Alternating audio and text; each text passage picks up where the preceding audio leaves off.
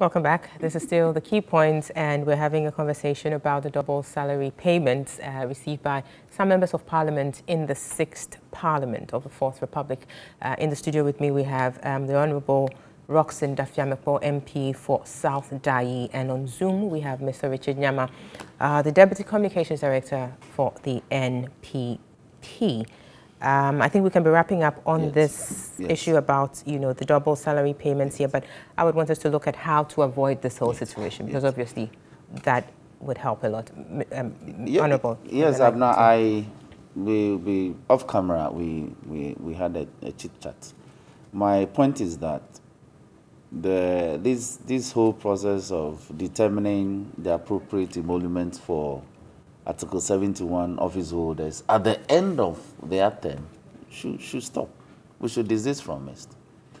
We should be able to do so even before they take office, so that this issue of double salary as Richard and his team have put out, and it appears to stay in the minds of the people, will stop. Where there are incidents of double salary payments, by all means, let's deal with it according to law. Sure. But where the processes are this way, I am really struggling to appreciate the fact that it will constitute a double salary payment. That being said, I think the issues that Martin Amidu has put out are very grave. To actually make categorical allegations against the president, which for me, if established, will be a ground for impeachment. Very seriously, because he's accusing the president of interfering in the administration of justice. And that is a very grave allegation to make. I will call for an investigation into the matter. Otherwise, you see, tomorrow, he may rehash this again. And so he's alive, the president is alive, and the fact that even members of parliament who are members of the appointment committee who have been alleged to have received double salaries have been compromised. It's a very grave allegation to make. So, I don't want us to gloss over this matter, because he said things in the past and continues to rehash some of those things. We should give him a hearing to assess some of these things. Then it can be cross-examined on them. Then we can bring a closure.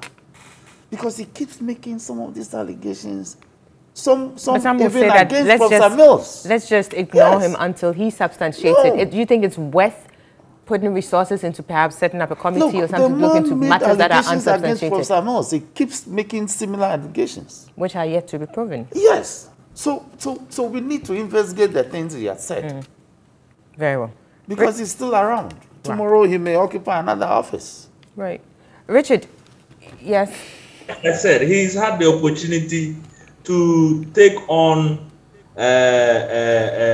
these issues and deal with them officially, because he had a very important office.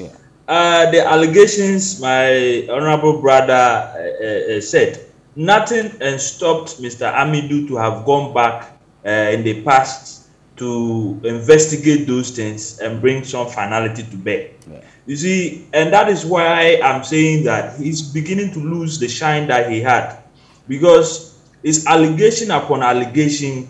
You are given the opportunity to actually go beyond the words and act. And it's like, Richie, is he losing the shine because he's now against the NPC? Also becomes, the office is even a burden for you. And then you were happy. They're quitting. Oh, please. I'm saying that I was excited at his appointment. Because he made allegations against the NDC in his anti-corruption fight. And I'm saying that he has proven me wrong, because he had the opportunity to put his words into action, and we are yet to see it. Very well. If he had been given the opportunity, maybe we could take his words seriously. But he's been given the opportunity. And it's like when the going gets tough, he quits. You can't always be quitting and accusing others. You must probably start asking yourself some serious questions. Why is it that I always quit when the going gets tough? And why is it that the problem is always with somebody? Maybe it's me. Right. I mean, the conversation about this issue will definitely continue, and we definitely hope that some closure is brought to bear on this. But I think the lesson in here is how to reform our payment system when it comes to the office of, the parliamentarians and ministers and all of that, because obviously there's some challenge there and has been raised by Mr. Setekwe in his reaction to this issue, and I think it is worth considering. But now we're moving our attention to the fight against Galamsey. Operation Halt is set to be in its fourth phase, with a focus now on the Ankobra River in the western region. But their operations in the first three phases has not been without controversy. The burning of excavators has been at the forefront, and in recent times, the president has made some statements to it, which has caused a whole lot of debate around the issue. Now, the president has justified the burning of the excavators and other equipment which are found on illegal mining sites. A number of statements have been issued, contrary views raised, and the president is saying, well, if you have any contrary views, then seek redress in court to have your position vindicated. And that is what we're turning our attention to now. Mr. Nyama. Yes, madam. Yes, the burning of excavators, obviously. I mean, if you look at the law, that is something that is being done contrary to the provisions of the law. But the president is saying that, well, I mean, if you feel this is contrary to the law, then go to court. What's your thoughts on this? Thank you very much. Abna, are you familiar with the principle of necessity? You're a lawyer, and so you're in a better position to espouse it better for our viewers. But Glanville Williams said this about the principle of necessity. And he says that by necessity is meant the assertion that a conduct promotes some value higher than the value of literal compliance with the law. So that you have what the legal process is. But if you cannot find a solution, or if the legal system or structure as it currently exists cannot resolve the issue at hand, and you have the necessity to act for a higher purpose, legally, it is within your right to do that. And in the court of law, it is recognized. Now, what is the higher purpose at this instance? We are losing our forests, we are losing our water, and the pictures and videos are there for everyone to see. The current legal system or structure has failed to resolve this. So whilst you are seeking to rearrange and repurpose the system to resolve it, do you sit down and wait and let things go the way they are going? Obviously not. Very well. So you share the president's justification or endorsement of the... Oh, it's 100, and I'm giving you the legal basis. No, that's fine. I'm giving you the legal basis. That's fine. Let me hear from Honorable Dafiamekwa as well. Oh, no, you've made your point. I'm barely started, No, but see, we have a lot of issues to discuss. Okay, so your comments are well noted. You've made your point. Let me have his comments as well. There are other angles to this, Mr. Nyama. You know that, yes. Honorable. I hope we'll come to those other angles. Definitely, Richard, we will. He's called in the doctrine of necessity. Yes, the doctrine of necessity is well embedded in jurisprudence. You cannot torpedo the tenets of the Constitution and use an illegality to remedy an illegality. The doctrine of necessity doesn't condone that. You must use law to remedy an illegal situation. The president himself brought a bill to Parliament just 2 years ago and provided procedure that where it is determined that property had been acquired for the commission of a crime, it is termed tainted property. Even in determining the taintedness of a property acquired. It is not the executive, it is not the Jubilee House to determine that. It's the law courts. Now, I'm happy you quoted Granville Williams. So, you know, and I agree with Occupy Ghana when they say that even the opportunity he used to make the comment is so auspicious.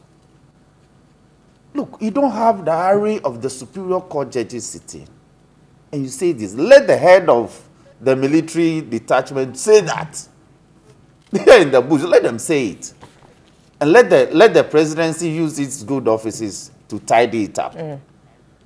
But for that to come from the head of state sends a message. And let's listen to that statement coming from the horse's own mouth then. Very well. So if it's ready, please let's don't like my Galamsey excavator burning up. Excavation. Sorry, the justification for the burning of the excavation. Please let's have that played.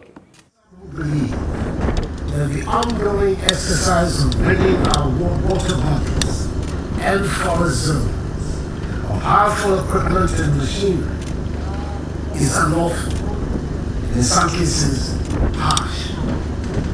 I strongly disagree, and I would advise those who take a contrary view to go to court to vindicate their position if they so wish.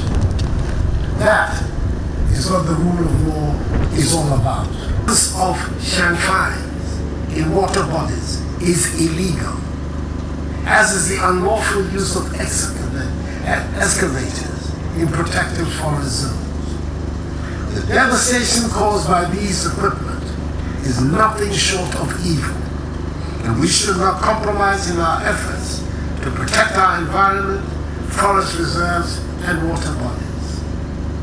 I say with all the emphasis at my command that no rights can accrue to or flow from the criminal venture of Galamsey.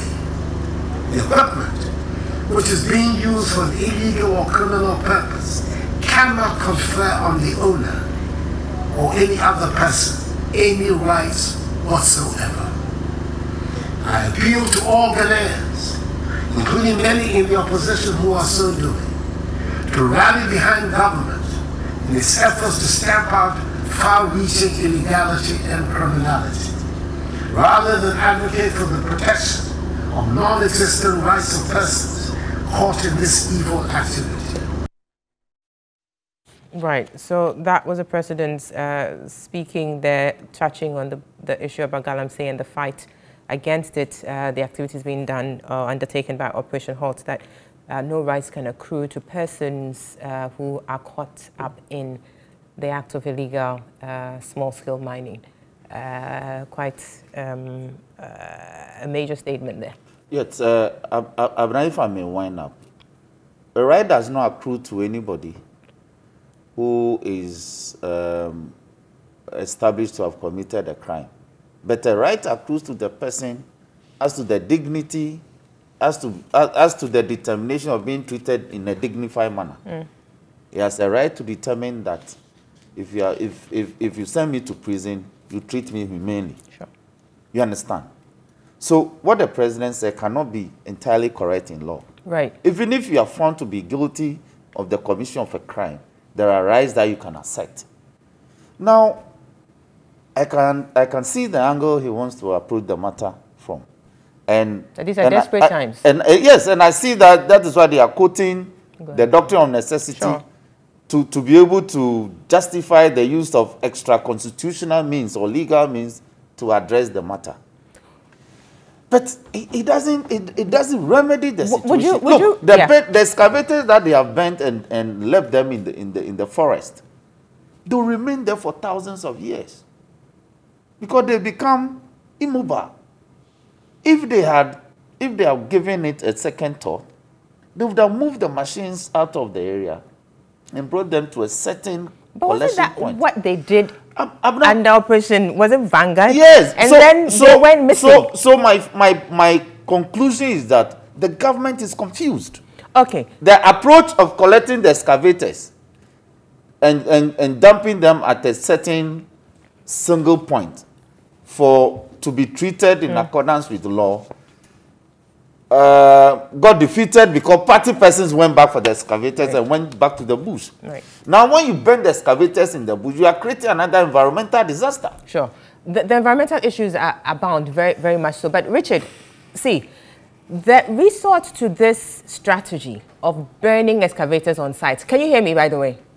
I can hear you. Good. Of burning excavators and other, equipments for engaged in illegal mining, obviously, it's coming on the back of the experiences of the previous attempt to fight Galamsey, which is the operations by Operation Vanguard, I want to believe, and the fact that some excavators were seized, but subsequently they went missing. Question is it so difficult to deal with the perpetrators of those, if you like, wrongdoing in the past that led to the excavators going missing, to the point that would rather resort to something illegal to deal with an illegality? Is it so difficult to bring those people who were at the helm of affairs at the time to book, rather than resort to this? Because it can't be disputed that the reason why we are burning the excavators on sites under Operation Halt is because we don't want the experience of, was it last year under Operation Vanguard to happen again, which is that, yes, we'll take the excavators, but then they'll go missing. So let's avoid that. Let's burn them on site. Is it so difficult to deal with those people who, quote unquote, were at the helm of affairs during that time? So much so that we want to deal with an illegality by undertaking an illegality. Right. First and foremost, the Occupy Ghana reference to tainted property and how it is supposed to be disposed of has been answered by you, Abna. The fact that all those tainted properties have been disposed of in the legal sense of it. I didn't say that. No, the law says that you must give them to the police. I didn't say that. I barely started. You are burning the things illegal manner. I haven't said that. Hold on. That's an unlawful manner. Okay. No, I'm saying that this your final point in asking the question to Operation Vanguard and all those things. Yep. And I'm saying those were the legal processes. People went to court, and the court ordered the machines to be given back to them or placed at a certain point. But some machines were given to district assemblies to use to do construction and others. Those and same others machines went missing. And others went missing. Yes.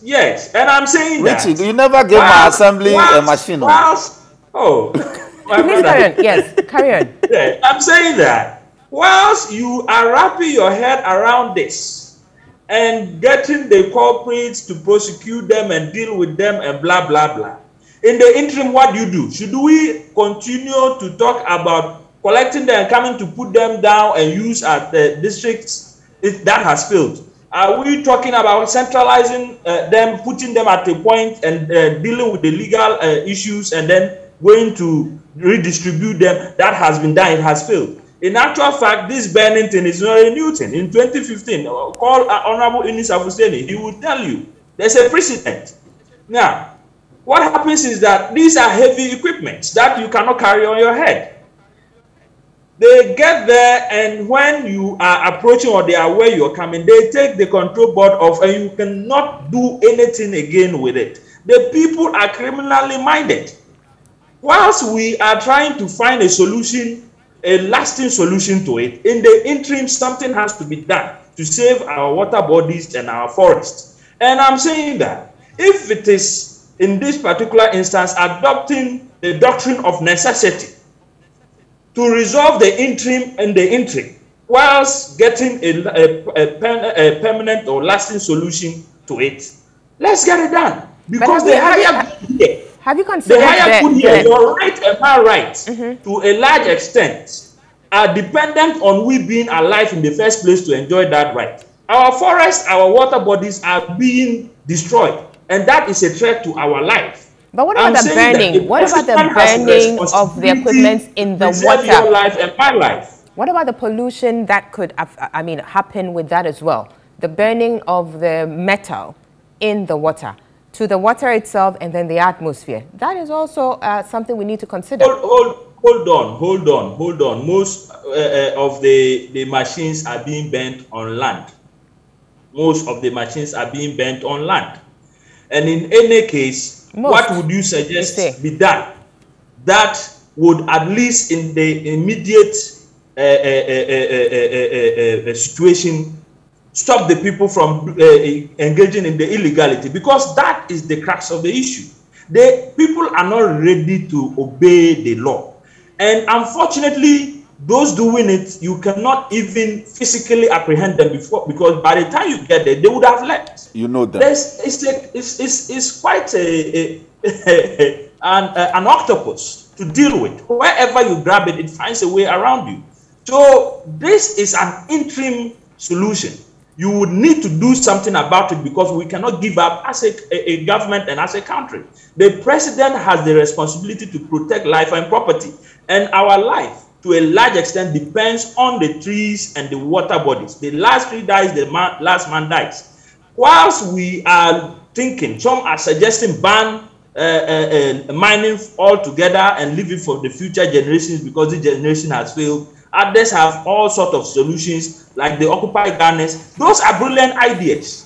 And we can sit down and come to a conclusion and a permanent solution. But till then, something has to be done. And come to think of it, this is what we can best do right now to deter people from doing it. Now, you have been warned that ABCD is going to be done. If you are not criminally minded, that we are coming to Ankobra, we are coming here, we are coming to destroy and burn the excavators. If you are not criminally minded, what will still let you keep those machines there? And you are talking about the right of those people and their right to property. What about the right to life? We are hearing reports of kids being born without body parts in the western and central regions, and there's a direct linkage to their use of these particular rivers, the water of these rivers. We will have to stop somewhere. Give ourselves a breathing space. The president's action is to give us a breathing space and get a permanent solution. The man has promised us he will do it. And he's doing it. The issue where people, even his intent was being questioned. Now, all of a sudden, I'm at a loss that the NDC is out there questioning why some highly placed political person within the MPP is the victim of all that is going on. And then you ask yourself, that what is the intent? Is this a political matter, or it is a life and death issue? And for me, it is life and death. And no matter who is caught in the crossfire, the president shouldn't be bothered. Which is why I will go back to the issue about the political or government appointees who were at the helm of affairs under the previous operations. Because like you're saying, irrespective of who you are, you should be dealt with in accordance with the law. And what that would do is also this, that it would deter subsequent, people who find themselves in those positions subsequently from doing certain things that were alleged to have been done. We wouldn't find ourselves in this situation if people had acted appropriately. And so, as you are saying that the president has promised to do things, I just want to hear what the plan is, or what is going on in respect of those allegations that were made about the missing excavators. Because as we speak, it seems there's nothing said about that. But we see a difference in approach, which speaks volumes. Let me save your breath. You are spot on. Investigations are ongoing. If your media, your producers and your reporters would follow these issues to the police headquarters, the BNI and the national, security, you realize there are ongoing investigations to bring charges and prosecute people. But that is the question. These things take a process. It takes the legal regime in this country takes years to come to a conclusion. But it still has to be done. We sit down and wait. So now you must use extrajudicial means to take place and people imprisoned before we act. Very well. There is an emergency, and the emergency here is that life and property is at stake. Our future is at stake. Very well. If we have to take some extra decision to solve that problem in the interim whilst we address these legalese in the future, we'll do that. Thanks. Thanks. Now, Honorable, yes. talking about the emergency situation we find ourselves Yes. in, some have said that perhaps the president should have called in the powers of the emergency, his emergency powers to do what needs to be done, and perhaps that would have been situated appropriately within the confines of the law. Yes, he could have moved under Article 31 and declared a state of emergency in respect of areas where the Galamsey has become a developmental matter and deal with it. Then it will be appropriate to invoke the doctrine of necessity in this matter. But you haven't done that. You speak of videos that you've seen videos of how the riverbeds have been degraded and therefore you are moving in. And yet you have refused to rely on videos of other government appointees who have been compromised and prosecute them. You're asking us to provide evidence, even though you've seen those videos. Look, if you go to Agbogloshi is a slum. It's become a developmental issue for the urbans for the AMA. Should we therefore invoke the doctrine of necessity and move in and raise it down? No, we must. Oh, you've done that in the past. The NDC has done that in the past. You must use, and you criticize us. We must use legal means. Oh, so it means the doctrine of necessity in the past has been. We didn't even invoke it. We didn't even say so. On your part to not see we didn't even say so. So, Richard, the point we are making is that yes, we understand that we are at a crisis point, but let's do things lawfully. Mm-hmm. You know, you have been accused, if I say the team has been accused of having gloss over other mining sites, other Galamsey sites in the area. There are evidence of that. So we need also to check that they are not doing the thing in a selective manner.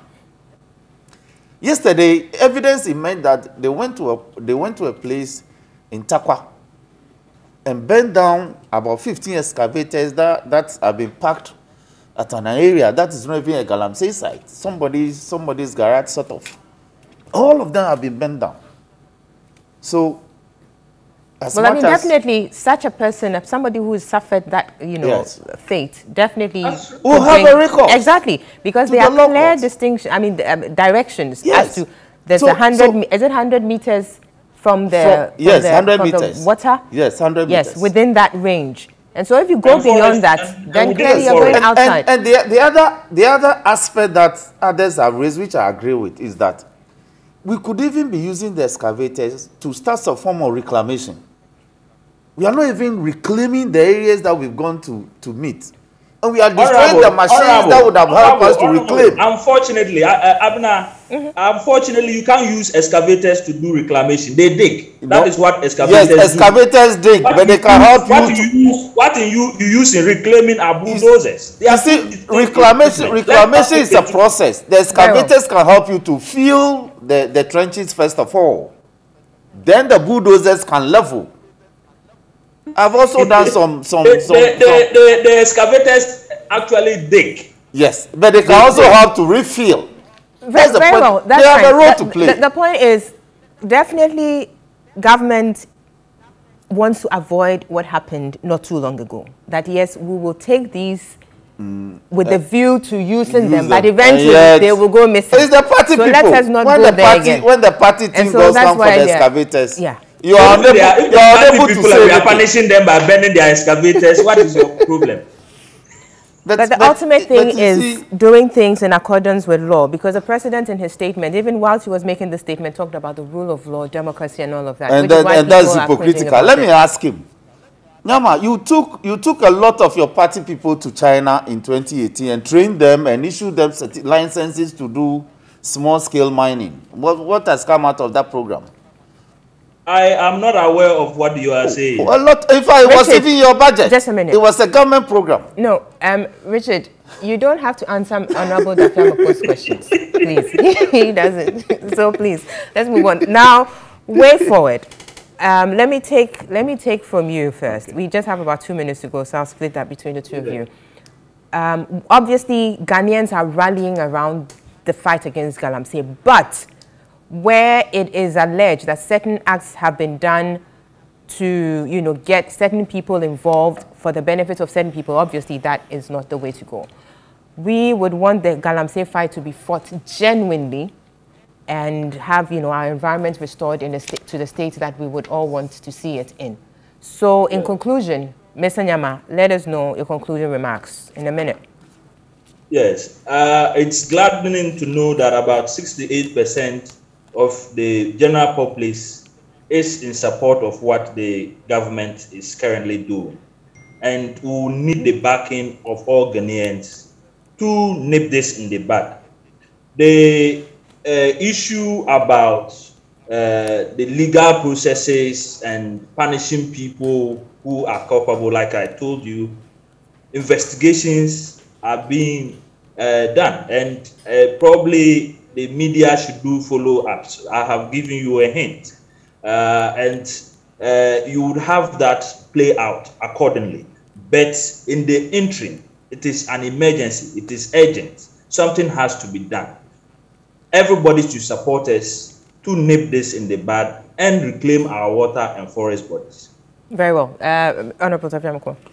Yes, Abna, like I said, government has the right to deal with issues social issues that crop up, but they are obliged to use lawful means to remedy the commission of an illegal act.